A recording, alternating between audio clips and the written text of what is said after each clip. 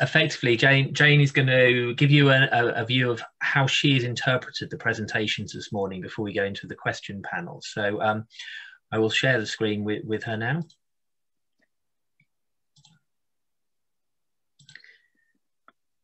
And I think, Jane, you should get a request to take control.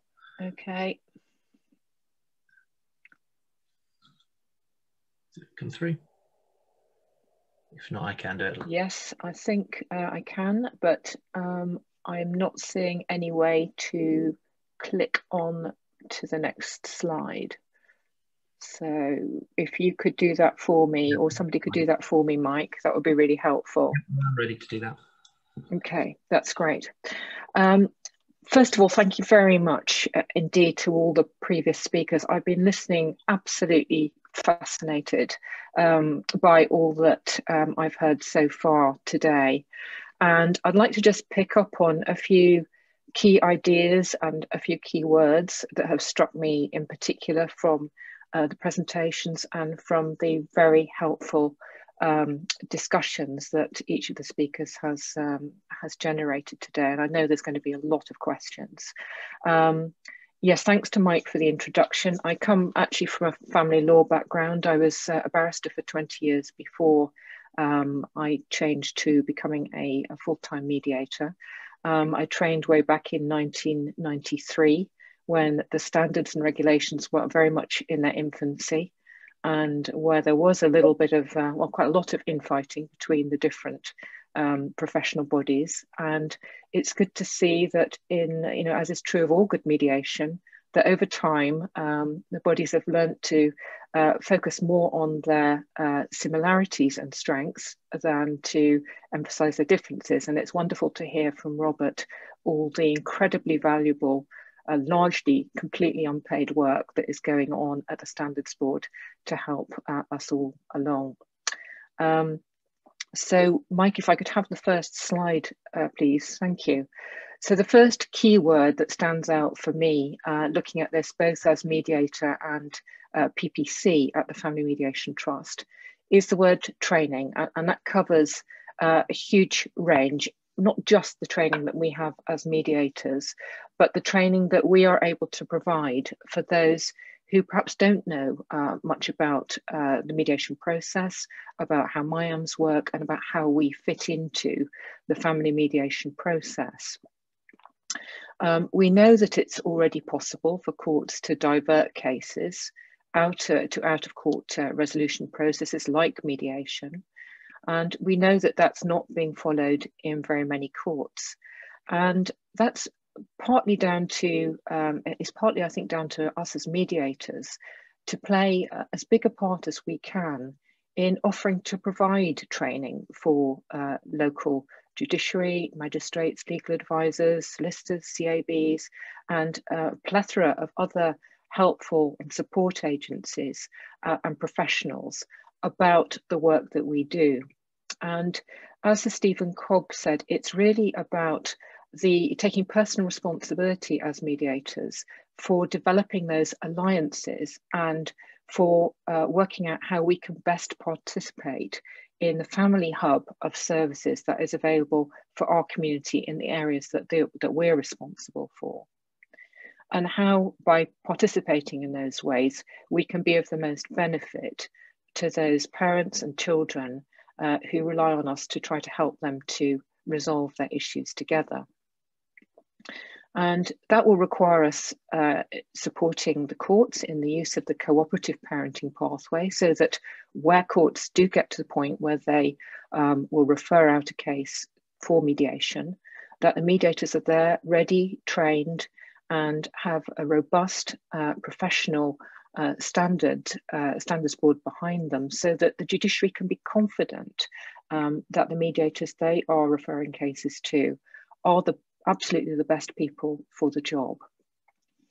And another sort of area in which mediators can get fully involved is by participating in their local family justice board meetings.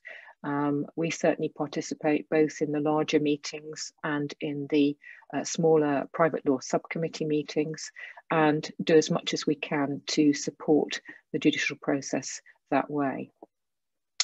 So if we could just have the next slide, please, Mike. The next big word that really struck me was that word triage. And that is so relevant, you know, to us as mediators and as PPCs in many, many different ways. The Family Solutions Group and all the wonderful work done by Helen Adam and her group has focused quite heavily on that need to look at how best we can triage family cases at the earliest possible stage. And that's whether or not they're going to end up in court. How can we best help those families along the pathway that they need to take? And it's clear that mediators are going to play a crucial role in that triage process. We're not the only professionals and agencies involved in it, but if there is to be some form of, I think what the report described as an early information and assessment meeting, which would be attended by clients as soon as possible after separation, then mediators have a strong part to play together with other suitably trained professionals. And we heard maybe that CAFCAS might be able to, to participate in that work too, as a way to bring all that crucial information to parents at the earliest possible point before they become so entrenched in their dispute that the only way to think about resolving it is through the court process. It was really heartening also to hear from Sir Stephen Cobb about the initiative for the early direction to the Separated Parents Information Programme, or the SPIP as it's called. And it was, I think I heard right when he said that as from next month, so June 2021, the gatekeeping judges in various courts will be empowered to direct people to attend the SPIP. And of course, that will be funded by the government. So it's the SPIP, as I know from having been a presenter for many, many years, from 2008 onwards on the SPIP programs, is a really rich resource of information and support, not just for parents who are going to consider going to court, but for any parents with young children, dependent children, who are needing to sort out issues between them. And I know that certain services, certainly the Family Mediation Trust is one of those, make the SPIP available to people outside of the court process for a modest fee. And that is something that we routinely direct our clients towards in suitable cases. It can be a wonderful resource, and I do commend it and urge people to make the best possible use of it. What we've heard is that from the court perspective, the MIAM should be really for people who are who otherwise slip through that early triage net, that the MIAM should be the last chance saloon, I think the Family Solutions Group report describes it as, for parents thinking of making that application to the court. But nevertheless, it is still absolutely vital and useful step to try to catch those cases that have somehow slipped through the net earlier on, and to divert them at every possible stage away from the court process and into an alternative way of resolving their disputes. It was also really interesting, I'm sorry, Mike, just before we go to the voice of the child, I've just noted down a few more things to do with triage, which popped out at me as the various speakers were speaking. The first is that Sir Stephen Cobb mentioned that unfortunately the MIAM is more often seen as an obstacle rather than an opportunity. And that is a real challenge for us, isn't it, as mediators, as to how we can turn that on its head, so that not only the clients who are using MIAMs see them as an opportunity, but also that the judiciary and all the agencies with whom we liaise and work see it as an opportunity too. And again, that's down to us as mediators to help promote that. I think the other thing that I noticed in terms of looking at triaging cases is what Lisa Harker said about the rise in complex cases. I know that anecdotally, when I speak to my colleagues and supervisees and other trainers, that anecdotally we've noticed, particularly since lockdown, so in the last 12 to 18 months, a rise in the most challenging of cases, and largely those are coming from the areas of greater deprivation. And that is placing a huge demand on the resources and abilities and skills of mediators to try to help those families to move through. So it's interesting to hear that from the data that is very much supported by the information that is being collected. The other thing I wanted to pick up on in terms of triage was something that Tracey mentioned in her presentation, and that it was really good to hear that she and her working group are looking at the possibility of an expedited route for consent orders that have been mediated in mediation, an expedited route for those in appropriate cases to move through to the consent order process at court, where parents need that reassurance, perhaps, of the authority of the court behind that order. And I thought that the other interesting thing that came from Tracey Caldwell's presentation, along with many other gems that she had, was that point that at the start of the pandemic, the legal advisors working in the courts were able to resolve at or before the first hearing 50% of the cases that they were dealing with.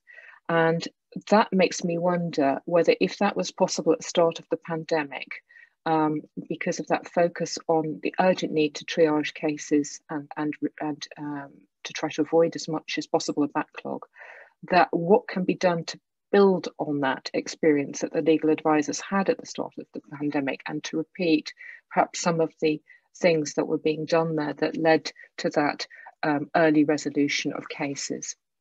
Thanks, Mike. I'm done with that slide now. So sorry, just a lot of other things sprang into my head as I've been listening this morning. So I will be going a little bit off-piste from some of the slides at points, but I won't run over time, Mike, don't worry.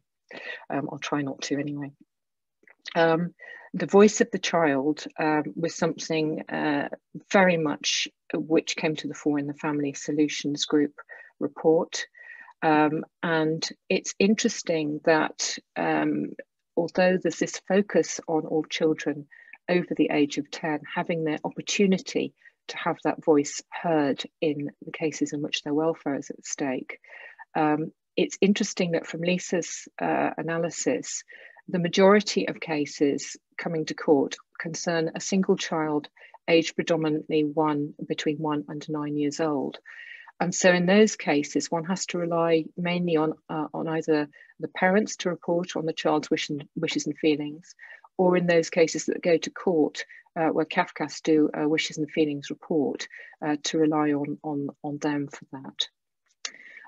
And Mike pulled out some data from our own records that shows that of the cases that we've done in the last 12 months, those concern 911 children, of whom the average age is 7.3 years, and only 23% are over the age of 11. And so it's important, of course, that as mediators, we have that enhanced training to make sure that where we are seeing children of age 10 and above, that we have that training to see them. But what is worrying is that there are so many children that fall under that age, and in relation to whom we have to rely on other indirect sources to find out how they are feeling about things. I won't go on about, in interest of time, the challenges for mediators of conducting child-inclusive mediation cases online during the pandemic. Safe to say that of the ones I've done, I found that the children I was talking to were very much more adept at managing the technology than I was, and that I was massively impressed by just how clearly the children that I've spoken to do see their parents' issues, and how clear they were about the things that they wanted. So this is an area I have a particular interest in, and it's probably the subject matter of a whole other training day. So next slide, please, Mike. The long-term aims of mediation must be, as Tracey so adeptly put it, to try to avoid that "I'll see you in court" mentality, and to try to help parents to help themselves to avoid using their children as pawns.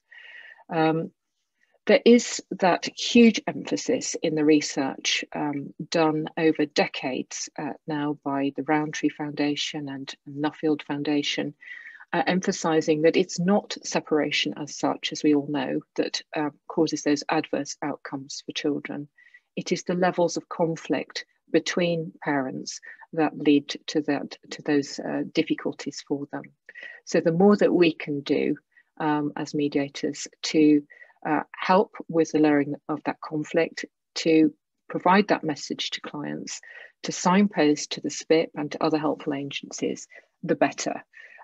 Our aim always is to try to leave parents in a situation at the end of a mediation session where they can communicate about their children on a practical level, and at least treat each other with at least a modicum of respect. If we've done that, then it's been a good day's work. Next slide, please, Mike. In terms of our self-regulation, as I mentioned before, coming from Robert's very comprehensive and helpful talk, it is vital that we all take personal responsibility as mediators and PPCs for our self-regulation. And I know that in the audience that I'm talking to now, that you're not the people that probably need to worry about that, because you are already hugely emphasize the need for your own professional training and ongoing support of our Family Mediation Standards Board. We do, as mediators, as we've said, need to earn that trust of the public and the judiciary. And the challenges of mediating and supervising mediators during the pandemic has absolutely brought to the fore how very important those professional standards are, and how, when our system is being tested to its absolute limits by the pandemic and all the consequences of that, that holding fast to our processes and our rules and regulations are what keeps us on track and what keeps us providing a really good, high quality service for our clients. And then just on to the last slide, please, Mike, because I'm conscious we want to have some time for questions. Mediators have adapted so incredibly quickly to the challenges of online working, and I'm really proud of all my colleagues at the Trust and nationally, all the training and all the webinars that have been promoted, often free, by lots of organisations, have been an absolute, there's been an absolute wealth of effort that has gone into providing training during this very difficult time. And thanks also to those people like Stephen Anderson, who trained us to do online mediation, and started to give us those skills, and to managers like Mike, who've got behind us, provided us with the IT and the backup and support to do what we do so well. The next challenge for us is going to be in supporting you as mediators and PPCs to return to that in-person mediation process and navigate those new COVID-19 safety requirements that we're all going to have to bear in mind. And it crossed the minds of myself and Adrian Wright, who's my co-PPC at the Trust here, that some new mediators may actually never have experienced in-person mediation before, and that they're going to need to learn about Adrian's lovely word, the choreography of how to conduct and manage a meeting. So there are a lot of challenges, not just in managing the pandemic, but in managing how we come out of it. And one thing is absolutely clear, and that is that online mediation is here to stay. And the exploration perhaps of a hybrid process between online face-to-face mediation is perhaps the next challenge for us to face. And on that note, I'm going to hand you back to Mike, and I'm very thoroughly looking forward to enjoying the rest of the day.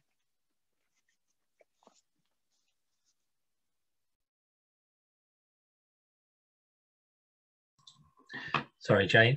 Thank you, Jane, for that. It's really helpful just to try and consolidate everything we've got this morning.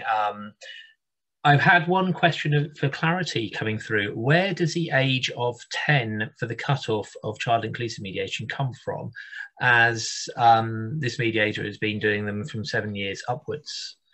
So just Jane, I just wondered if you've got any comment on that. I have no idea, Mike, actually, but I do know that in the very old days when I was still working as a barrister, and when I used to go down to the family court in London, that Kafkas were seeing children then of 9 and above at court. And there was, in the 1990s, a sort of a rule of thumb that if children were 9 or over, they could come to court to express their views to the Kafkas officer, which could then be relayed to the judges. I'm sure there are very few people old enough to remember those days, but I don't remember any reason as to why. I suppose it's also in line with the criminal age of responsibility. So whether it's an age that's been chosen with that view in mind, that it's the age at which a child has enough understanding to know the difference between telling the truth and not telling the truth. But that is all historic and anecdotal knowledge on my part. And I'm sure there are other people present in today's audience who are much, much more expert on this than me and can probably answer that question. Okay, thank you. I just want to bring that, so can we just check, have we got Tracey, Lisa, Robert and Jane all on video? Yep. You all have your mics off and on video, that'd be helpful. Yep. I can't see Lisa or Tracey yet, but I'm sure that I'm here. I'm here. Brilliant. I'm sure you'll appear when you start speaking then.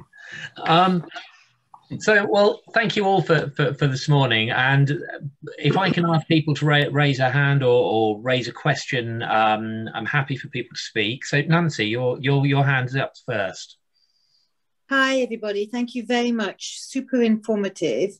I'd like to just ask a question about child inclusive mediation, because I am trained, but I feel very ill-equipped to undertake such a task. I think it's quite sensitive, could be quite dangerous, and I'm not sure that we have the training, the therapeutic knowledge, and I am especially concerned about that, really. So that was my first point. And my second point, I think, is that's run throughout this morning for me, is that I'm a mediator and a litigator. I provide both legal services and mediation services. I think the trouble I'm finding is that those who only do legal work aren't keen on promoting mediation, so because they're concerned about fees and business targets, etc., etc.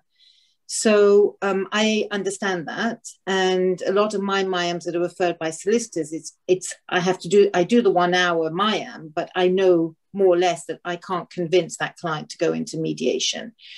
So I do wonder if there is any consideration by the FMC for hybrid mediation, where lawyers and the participants and the mediator can all work together and keep the system unblocked as best as we can, and everybody then benefits. So I wouldn't mind what other people's thoughts might be. I think, Robert, any thoughts on sort of some of those variations in the delivery? That's really kind of you. Hybrid mediation. On that subject, the easy answer for me is to say it's out of my scope. If it was a policy decision, it would be something that we would respond to, and we would absolutely respond to, because that is consistent with what I said in my talk. we see regulation as not just setting sort of basic standards, but as enabling and supporting the profession to move forward. We don't want regulation to be something which constrains and stops there being development and change. And that's the point about hybrid mediation. If it became a significantly valuable policy, then I think it would be the responsibility of the FMC, the FMSB, to think about how the profession could adapt to it. Speaking personally, it feels a pretty difficult piece of territory to me, because there are some absolutely fundamental differences between the mediatory approach and the litigation approach. So if I was to speak as an individual, I would find it very hard to understand how it could take off. But that's not, that's not my formal hat on, it's just an individual hat on. In relation to, just a quick one. Oh, well, yeah, come back on that. Yeah, come back. So basically what I would say is that there's specific training so that it is extremely well regulated, and so that everybody understands, the participants understands their role. So you can seamlessly go from facilitative traditional mediation to hybrid if your document agreement to mediate allows that. But every mediator who has to be hybrid trained. And I think that's fundamental to safeguard the principles, professionalism, ethics, etc. So I think that there isn't a lot of knowledge out there about hybrid mediation, despite Karen Walker and Suzanne Kingston and the whole team doing an amazing job. And I think there are some mediators who are doing hybrid without the training, which is, I find, very dangerous. But I think there needs to be more awareness about this for the future if we're trying to unblock the court. No, as I say, if that becomes something that is important, then absolutely, the point you make about there being proper regulation, proper training, proper support is absolutely right. And that's where we should be. We shouldn't be saying, because we don't like the idea of it, we shouldn't do it. We should be seeking to adapt. Now, just quickly about child inclusive mediation, again, if the basic issue about regulation is that we set and seek to monitor and assure fundamental standards. So that's the starting point. But if it becomes clear, and I think you're saying from your point of view, that those basic standards aren't sufficient, then we need to think about it in terms of development and improvement as well. And Mike asked, what are the things that we need to think about? Well, we absolutely need to think about child inclusive mediation. It's on the list. It goes back to my point about capacity. We're trying to get through things in the most ordered and structured way. And there are things that we know we want to do, but we can't grapple with. I think we're going to have to, in the next part of the year, I very much think that we're going to have to look at our list of things that we want to do, be much more thoughtful about priorities, discuss more widely with the mediation profession about what those priorities might and could be, and then come back with a kind of a better sense of priorities and business plan. But I can't make any promises at the moment because it is, there's such a lot to do. I did notice, I think that Adrienne had a hand up. I don't know how I saw it, but she may know more about two of these things than I do. Is she there? Yes. Hi, Robert. Hi. I've put my hand down again now, actually, because I know there are a couple I commented on the chat, but it was just to say that obviously it depends, Nancy, what you're talking about in terms of hybrid mediation. Obviously mediators can, if they feel comfortable, do that in terms of invite mediation process. It's still very much not a hybrid, it's just mediation, but it's with solicitors supporting clients. So that does happen now, and there's no reason why it can't happen now. But I think that might be different to what you're talking about in terms of hybrid, which my understanding is it's a mixture of family and civil models. So again, I think the actual inviting lawyers in and saying, come into the mediation, support your clients, have breakout rooms, give them advice along the way, all of that does happen now, and it can work really well.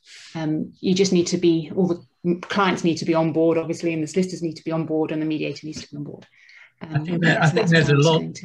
Sorry, I think there's a lot what I picked out of that actually is that there's a lot of variation in mediators. You get mediators from a legal background who are happy using those kind of tools.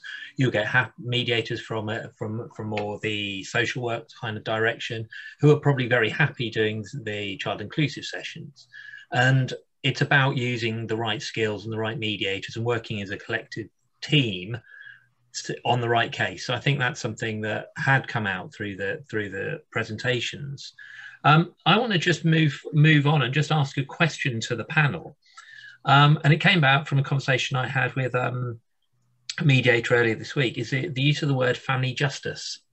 Should we be using the word family justice when we're talking to dealing with family breakups? Because justice has very specific meanings and connotations and the way people think of things. So I'd like the panel's view on the use of the word family justice. Tracey, maybe starting point. Yes, I'm just thinking perhaps it ought to be family resolution, didn't it?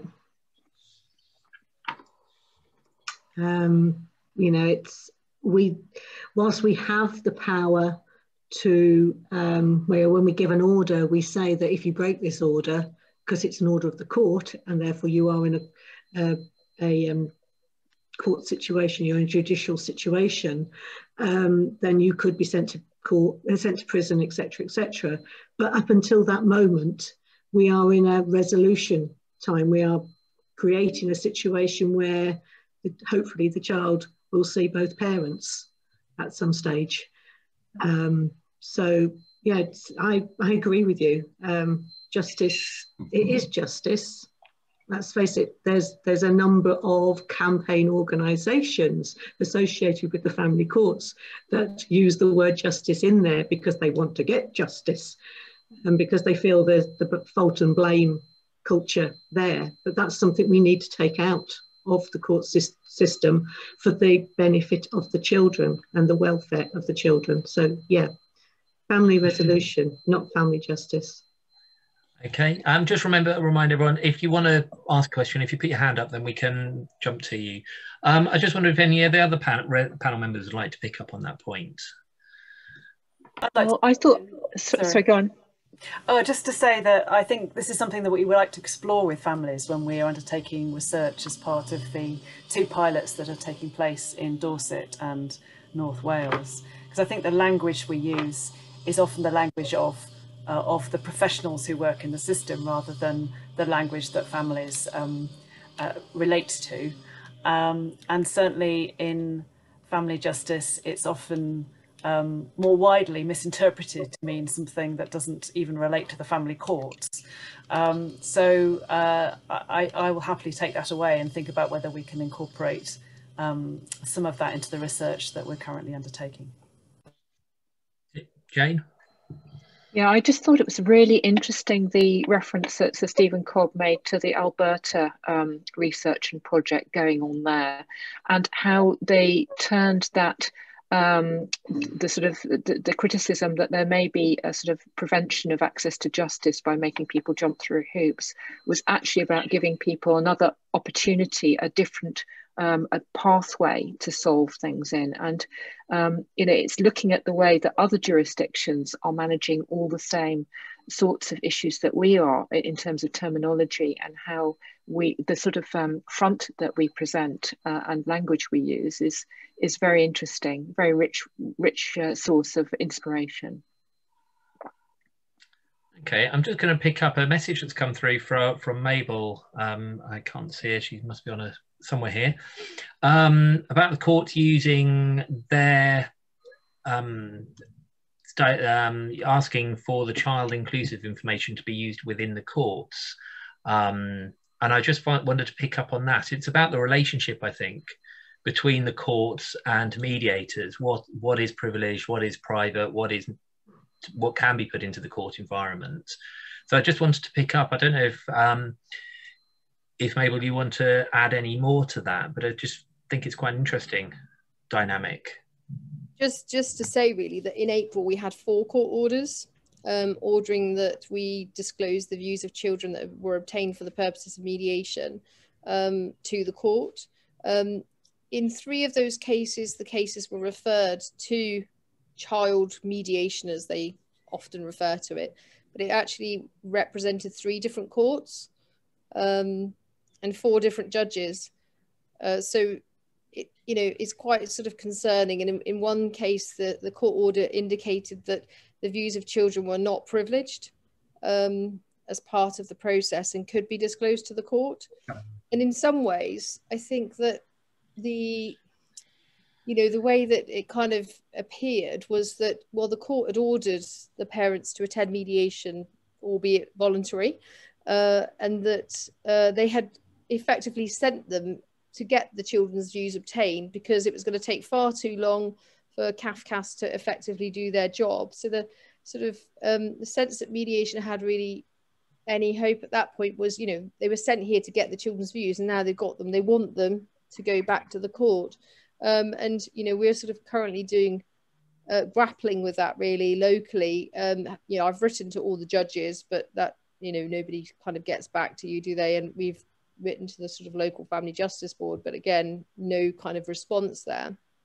But yeah, it's worrying. It is a worrying fact because, you know, for me, I undertake a lot of sim work with children from 6 and up. And, you know, I don't feel like I can say with any confidence when I'm sat in that room talking to parents in that first session that, you know, the children's views are going to be privileged. And when I'm talking to the child about confidentiality, I feel like I don't really feel confident now that I can say, actually, yeah, this is between us. You can choose what's shared and what's not shared. And actually, it's just for the purposes of mum and dad making these decisions.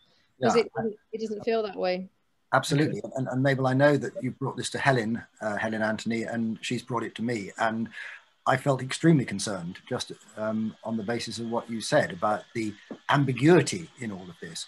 I'm not quite sure what the regulatory, I mean, obviously it has an effect on the way in which mediators practice, and therefore the FMSB needs to take cognizance of that and decide whether we have a position and how we can deal with it.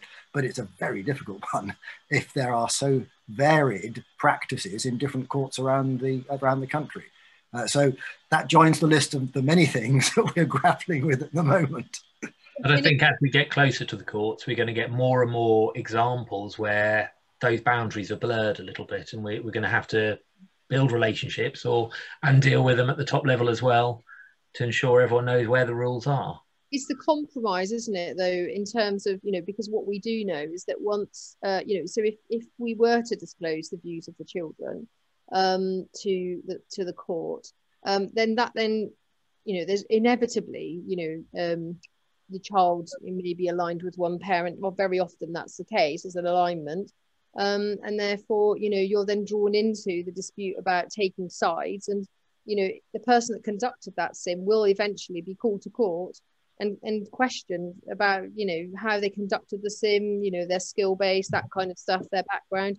And then, you know, you've kind of, you know, you've just compromised the entire process. And I suppose my main worry about it was, you know, because on some of those cases, I had this as a mediator, you know, trying to sort of be impartial, but then really see that the children's views, perhaps whilst they've been hurt, but whilst they've been obtained, that perhaps the parents weren't listening to them, and that was the reason that they were still, you know, proceeding with the court process.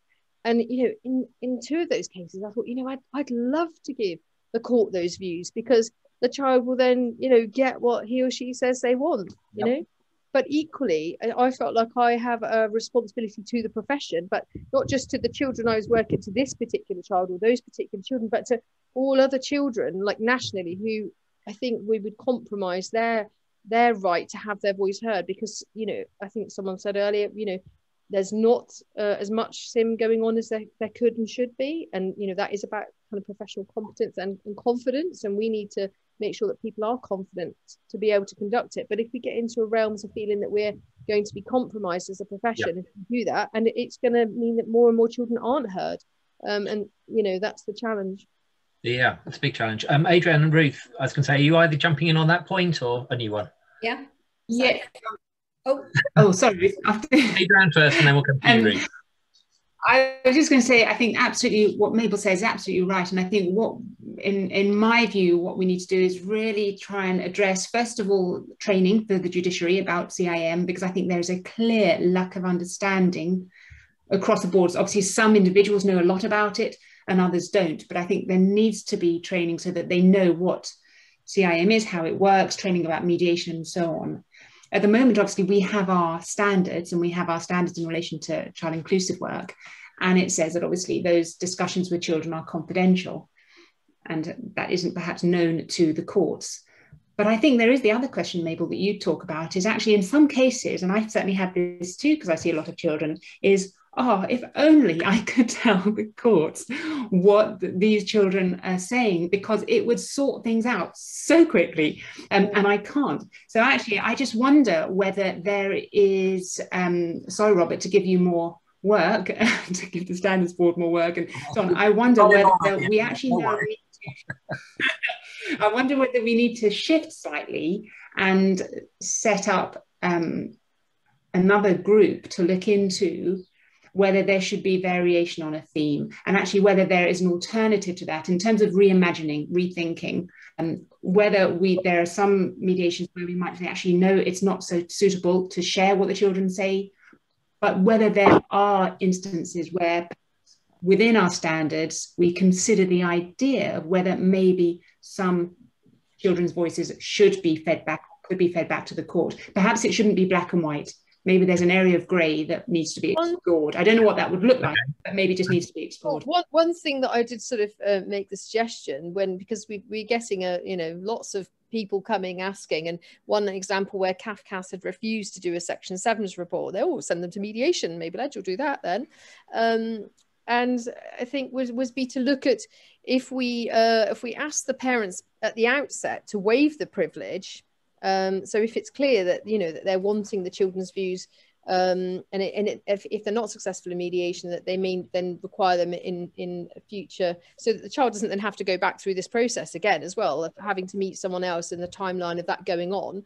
Is there an option to waive the privilege, but the parents signing up to that before they know what the children have got to say? Because of course, once the children have had their views, that's when people often don't really want those things known about. I think you're right. I think it's about looking at solutions and working ways around. Ruth, I just want to, if you can come in on it quickly, because I want to move on to another topic. I just wanted to add really that whilst the parents might be able to waive their privilege, can the children? You're telling a child, what you're telling me, if there aren't any safeguarding concerns, is between us and you. Will decide what you feel safe to share, what you want to share. Can you take that away from that process? Because if so, maybe it shouldn't be mediation that is doing that child inclusive bit. Maybe it should be CAFCAS, because we are, there really is partially as an advocate for that child to have a voice. And if we're sort of kind of muting it already by saying, well, I'm going to share it anyhow if your mum and dad say I can, that all our remits that we do in the beginning, telling them how this child mediation is set up, is out of the window. Yeah, I agree. I don't have any of that. I agree. You couldn't do that. Right to do that. I think have to set it up in advance. I think we've explored that long enough, because I think there's a lot that we can take away, and I know Robert and I will probably have a conversation about how that might be discussed further. I just wanted to pick up on Judge Cobb's initial comment or end of his presentation. He talked about a wider cultural shift. And I wondered what the panel's thoughts were on what our individual or collective responsibilities are to help that shift actually happen.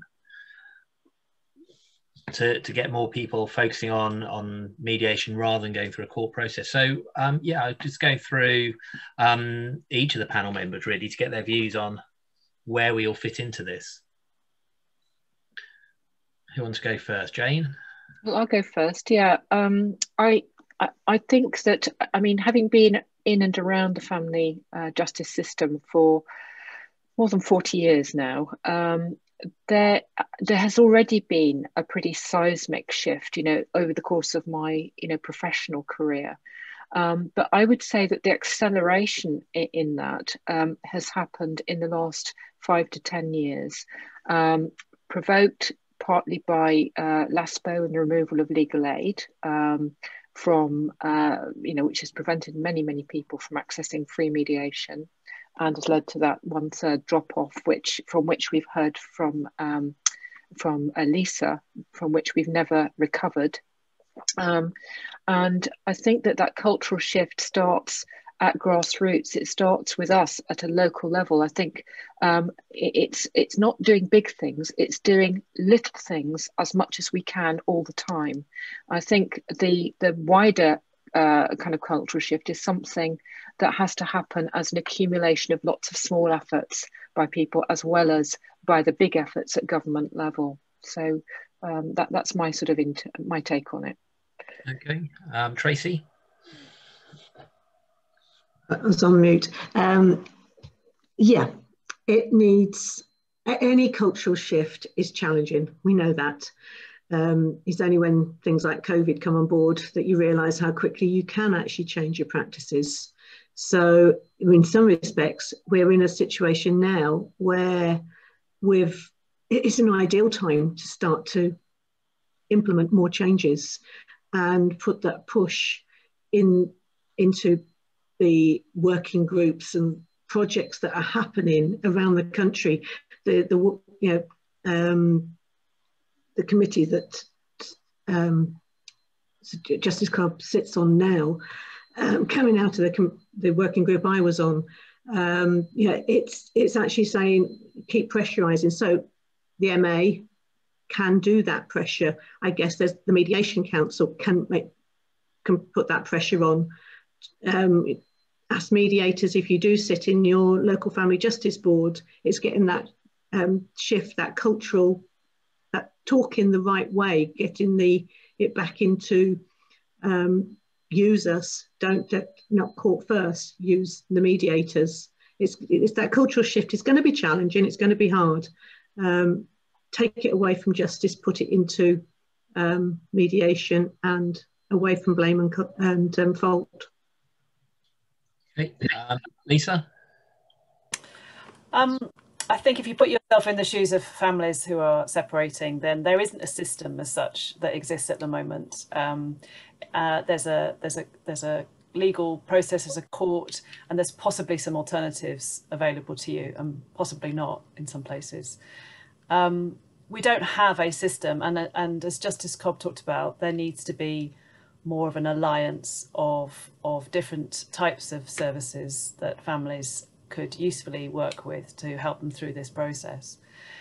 I think a key part of that is to have shared information, shared understanding of each other's services and the needs of those families. And so the Observatory's own contribution to this is to try to connect this up, to share the information that we can gather across all types of organisations and professionals who come into contact with separating families. And in this space, it's particularly challenging because many of the organisations who are sources of support for families wouldn't consider themselves part of a family justice system, but are as important to those families in terms of resolving their difficulties.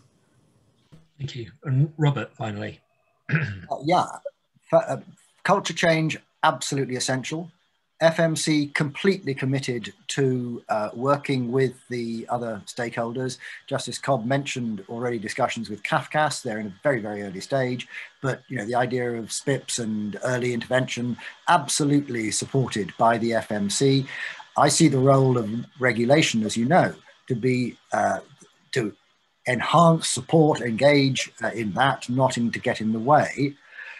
I think that the more difficult thing, well, that's difficult enough, but the even more difficult thing is what can each individual mediator do for the purpose of developing this cultural shift? What is it that each mediator, everybody on this webinar, everybody out there, what contribution can he or she make each time they have the opportunity to engage? And I just want to use that as an occasion to bring back my point about the relationship between the individual mediator and the profession.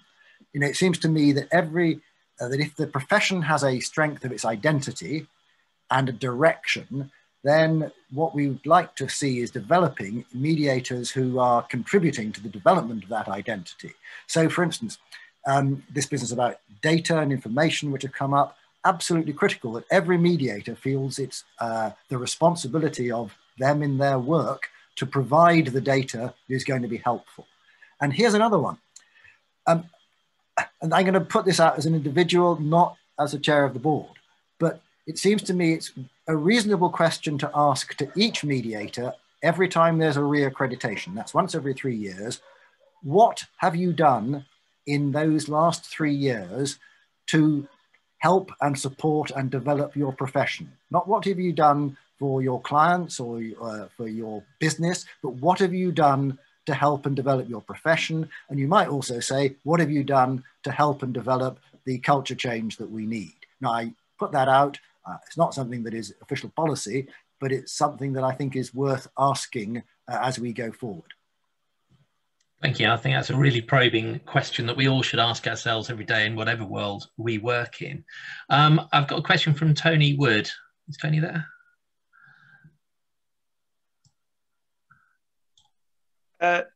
Yes, the moment's passed. We've gone off the subject, so don't worry about it.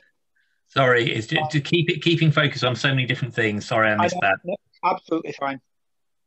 Okay, then. Well, I've got no other questions there. Has anyone got any questions before we sign off for the morning?